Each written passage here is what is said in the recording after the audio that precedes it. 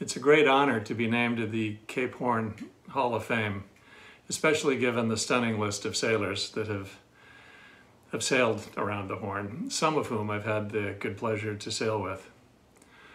My first interest, in fact I recall it well, in Cape Horn came from growing up as a kid at Los Angeles Yacht Club.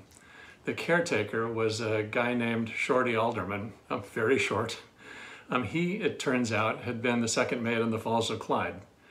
He hated kids, but but a number of us were able to occasionally convince Shorty to tell us stories of sailing around the Horn and the Falls of Clyde, which was a four-masted square rigger, and I believe one of the last four-masted square riggers to commercially around the Horn.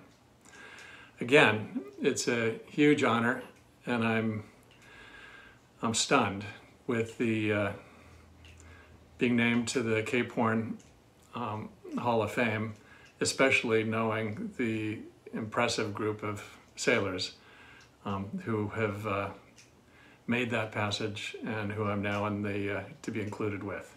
Thank you very much.